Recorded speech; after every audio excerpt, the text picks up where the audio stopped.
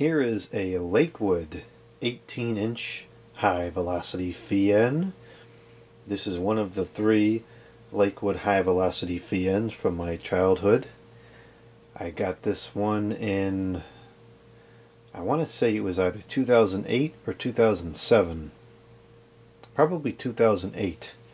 So this would have been at the very end of Lakewood's existence, and quite possibly this is one of the last ones that was made.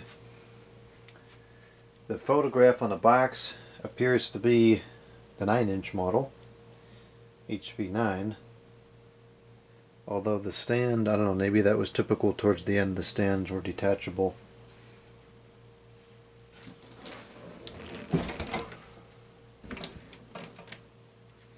The box is not in the best of condition. I don't think that it ever was, but at least it's still here. It's kind of interesting that the box is so elaborate, because towards the end Lakewood was really struggling to make profit, and so the products are getting cheaper and cheaper, but this kind of box with this many graphics and all this text and the high gloss color and everything, this would not have been a cheap box. So why Lakewood decided to go with such a fancy box is beyond me. But you can pause the video and read this information if you so desire. It tells the story of Lakewood. I want to revisit this fan because I want to see just how bad it really is if we look at it objectively. I think that's all the... yeah, that's everything there is to see. Oh no, the side's different though.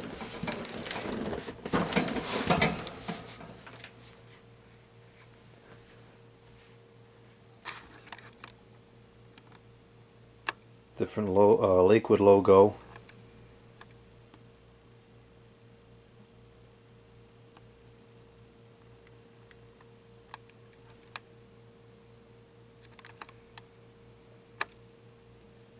Stuff's not too old in this picture. I know the box of the HV-9 I have is got some really old technology.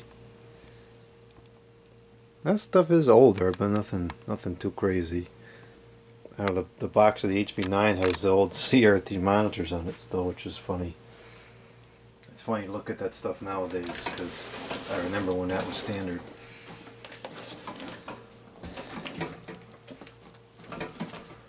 "360-degree airflow,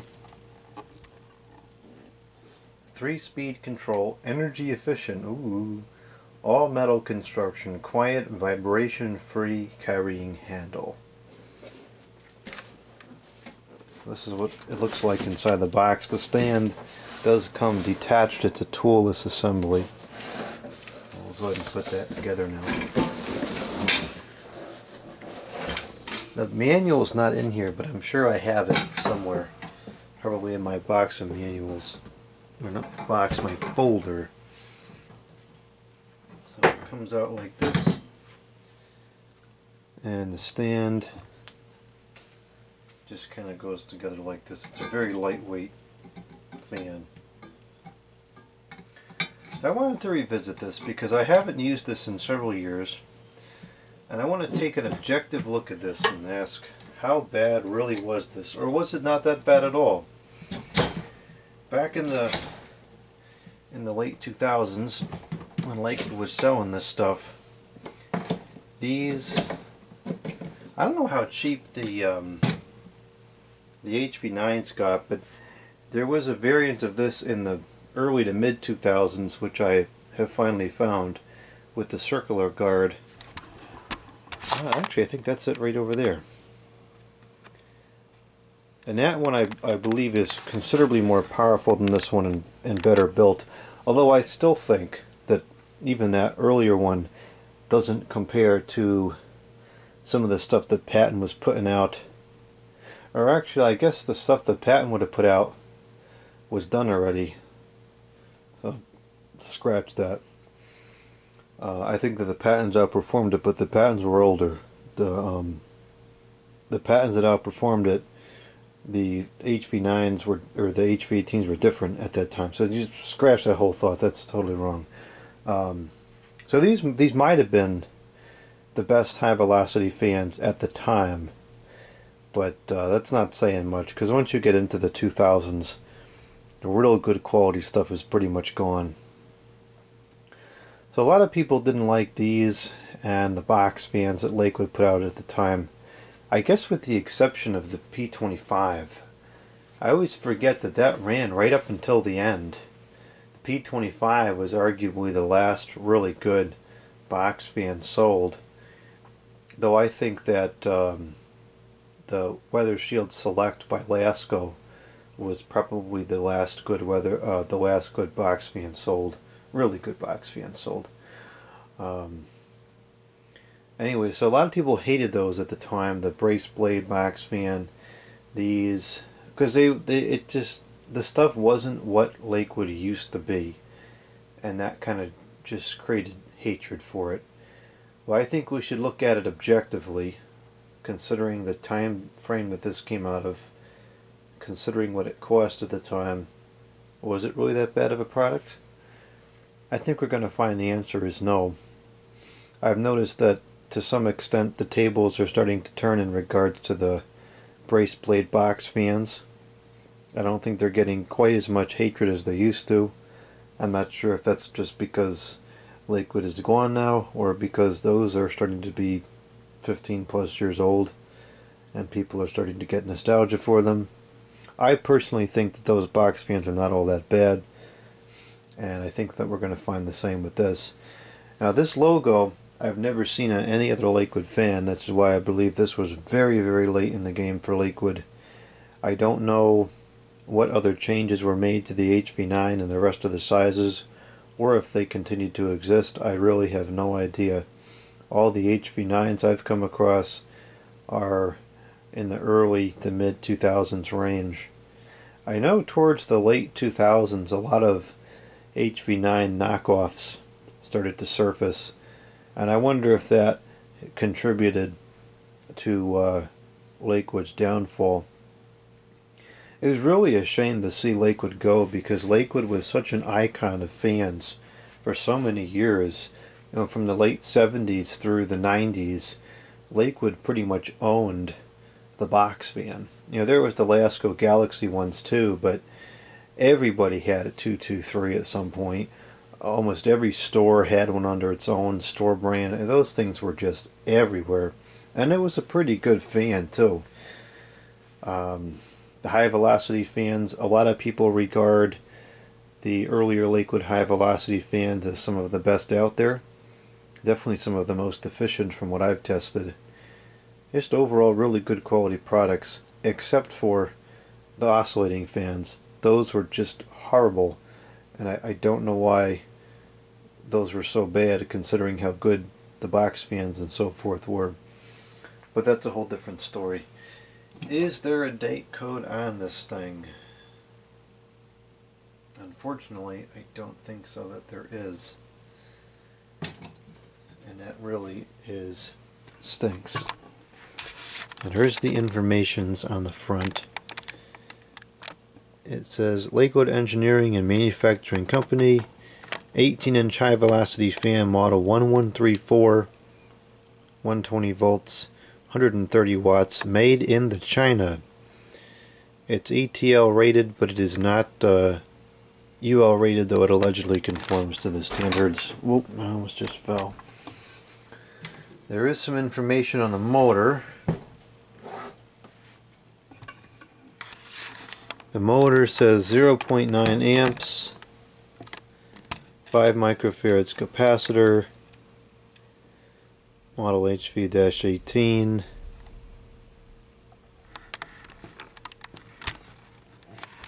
Insulation class A. So it's one of these motors that Lakewood kept using towards the end. I don't know what the actual OEM of these things was, if Lakewood made these or not. I find it hard to believe that Lakewood actually made these during this era, but I suppose it's not inconceivable. This is pre-fused plug era, at least for everything else. Lasco as well into the fused plugs at this time, but not everything seemed to have the fused plug until more towards the mid-2010s, it seems. So this was like a dream fan for me back in the day. I had gotten the HV-4. That was the first one I got, I think. No, the HV-9, I believe, was the first one that I got. You know, I don't remember now. I'm going to have to go back and look at the date codes. But I had gotten the HV-4 and the HV-9 in the early 2000s. And I just, for whatever reason, developed a fascination to have this one. Because I always wanted a big high velocity fan. We never had one. Nobody in the family had one. And I just thought they were really cool. I liked them. I remember seeing them around at different places quite a bit. There was some restaurants that had them, some stores, some other places would go to. And since I had the HV-4 and the HV-9 and I liked those so much, I naturally wanted the HV-18 as the high velocity fan to get. And so I harassed my mother endlessly to get one of these, and then I forget what the circumstance was, but she finally caved in the late 2000s. I want to say it was 2008, but I can't confirm that without the date code. I don't know how much these cost at the time.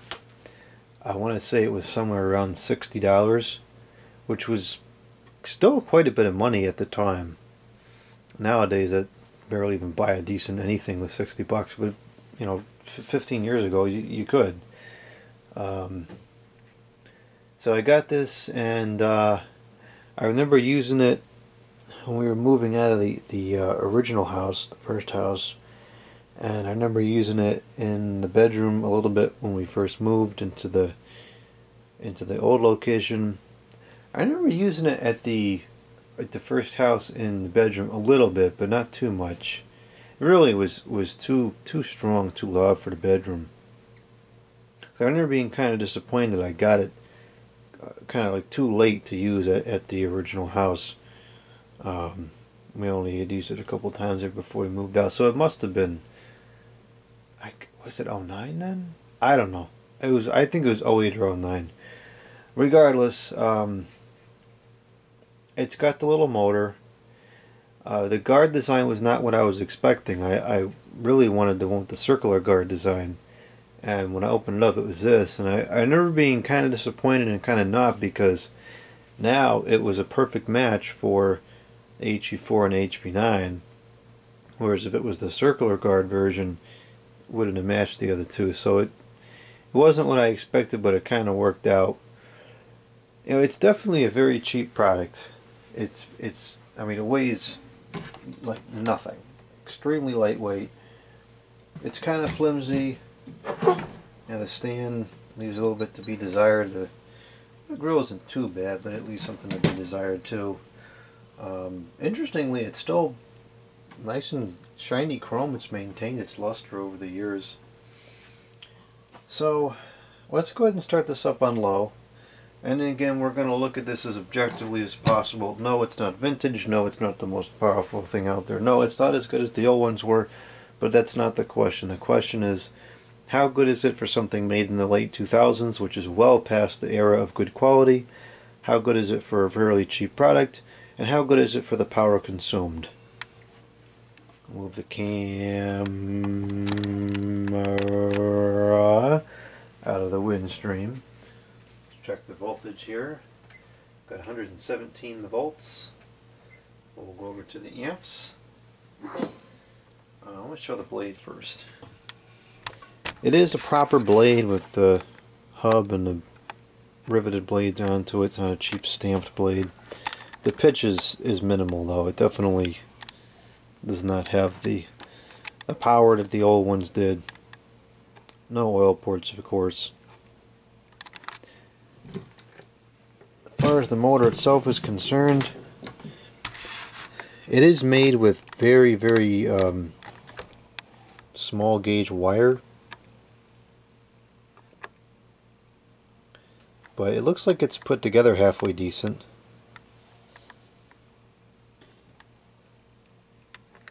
This is the only motor I've seen that has the second line in there.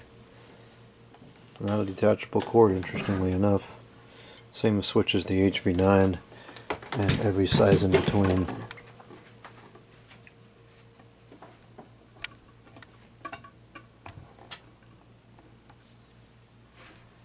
Alright, here we go on the low.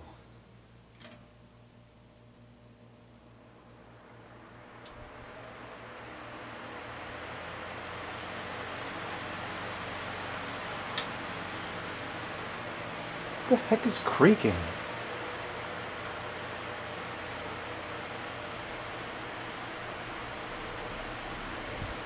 How's the balance? Well, it's out of balance.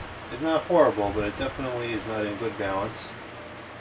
The clock on the blades is a little bit out, but I don't think that that's the whole problem.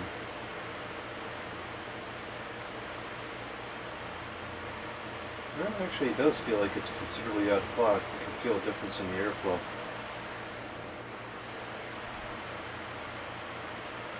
It's fairly quiet, I'll give it that much. Like, I could use this in the living room or even in the kitchen. This is non-obtrusive. That is 0.7 amps. That's more than I expected. 76 the watts, with a power factor of 0.93 the power factor. So for 70 watts, we'll compare it to the Lakewood 3733, which is rated for 0.8 amps. Does this move as much air as the Lakewood 3733 does on high? I think it does.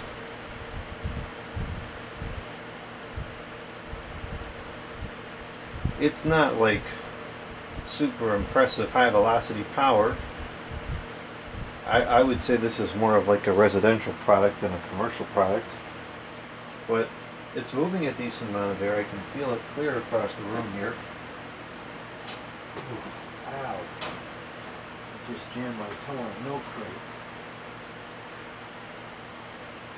Yeah, I got a good strong breeze clear. Oh no! 3 fans just fell over. A margin, an air clean,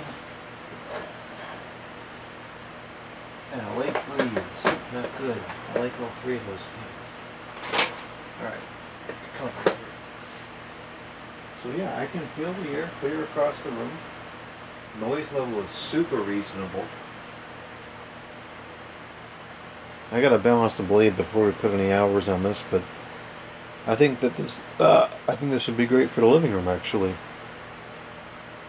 I'm so glad I have that big room now, because box fans and high velocity fans, well, box fans I never really had somewhere to use, now I do.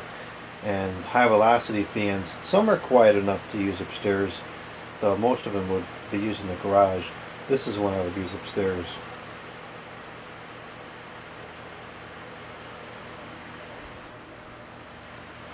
I actually have some archive videos that I could produce, or well, I've already produced them, that I could upload of this fan when I first got it. Medium.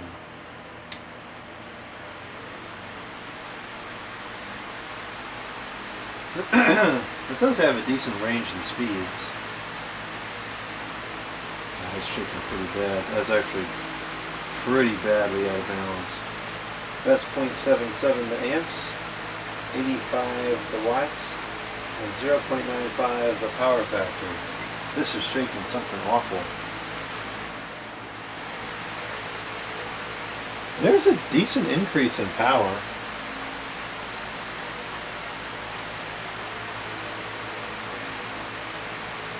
It's still moderately quiet too.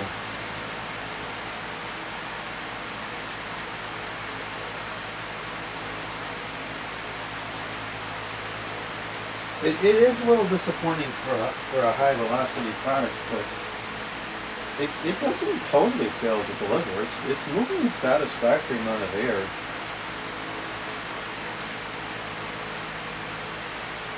Oh, I forgot to do the airflow tester.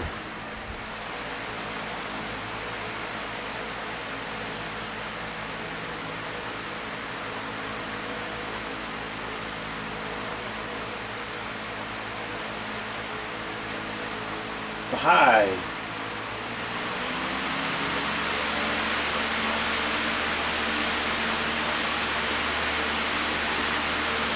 Alright, now it's throwing some air. That's a pretty good range in speeds. I don't remember it being that good. That's 0.93 the amps, 103 the watts, which is considerably lower than what it's rated for, and 0.96 the power factor. I actually can feel quite a bit of air moving around in here. This is pretty good. It's not a, patent level performance, but I would actually say this is quite satisfactory. Again, for the price point, for the era, and for what's sitting in there, how much power it's drawn, I think this is totally satisfactory. The balance is unacceptable, but that's nothing new. Yeah, the balance is atrocious on this thing.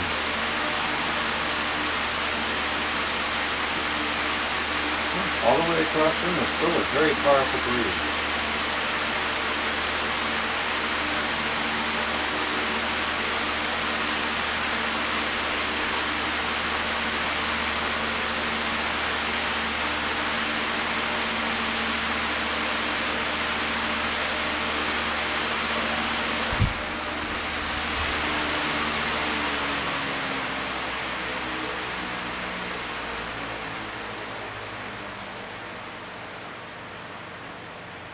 That's a much better range and speeds than pretty much any high velocity fan you can get today.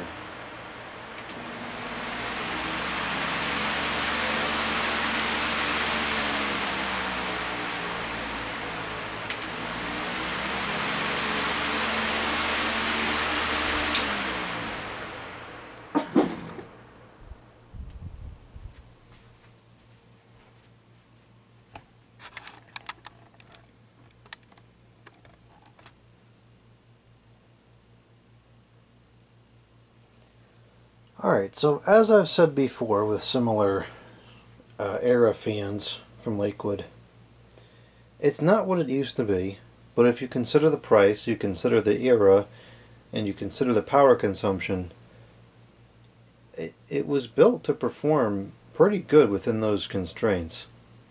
Will it last as long as the old ones did? Probably not. If nothing else, the horrible blade balance is going to wear through the sleeve bearings. And if you bought this to replace an older one, it probably disappoint because it's not the same. But for what it is, I would say it's a decent product.